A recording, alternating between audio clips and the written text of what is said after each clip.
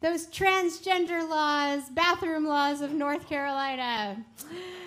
A solution to a problem that never existed and just pretty much an excuse to hate. So we've used our imagination to picture how they might just think about enforcing these laws.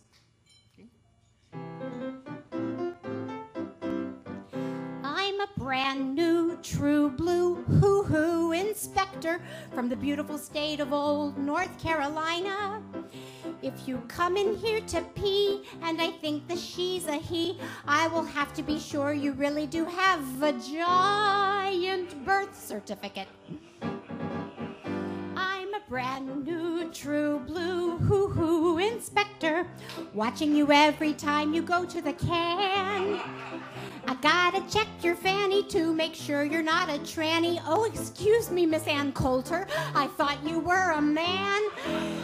It's all to keep perversion at bay, to prevent depravity, to keep the perverts away.